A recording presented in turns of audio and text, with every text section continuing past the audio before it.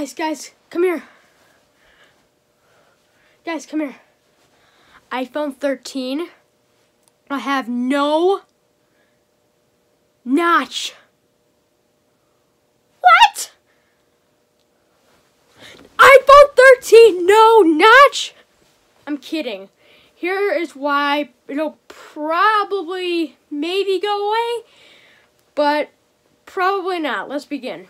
Well, and before we begin, this is Gavin here from Gavin's iOS World. If you could, which I know you can, please subscribe, like, share, comment, and let's get right into this. So first of all, that little top bezel, it's too small. You cannot fit the Face ID components and the front camera and like the little speaker you do to call people on. But yeah, I mean, I'm honestly just sick of all of that clickbait crap, and like all of like the no notch is clickbait, right? If it didn't come on the iPhone 12, even though everyone was saying no notch, no notch, no notch, then it probably won't come. If anything, smaller like this much, or smaller like it's more skinny, more than it's less wider. But I'd say it's not going away anytime soon. I'm sure. Okay, hang on. Set an alarm in 3020 that the iPhone whatever will have no notch. What time?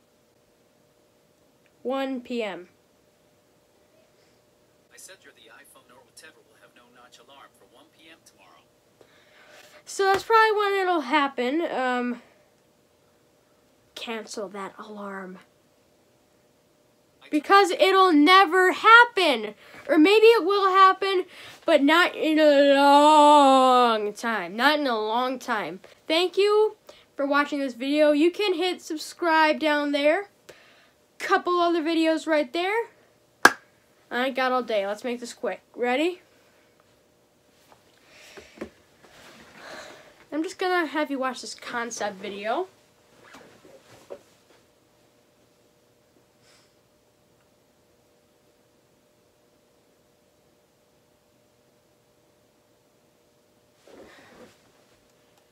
Turn it down so you can see it. Come on, guys, I ain't got all day.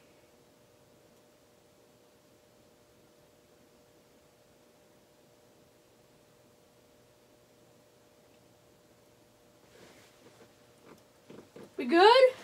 You subscribed? Great. See you guys tomorrow. Take care.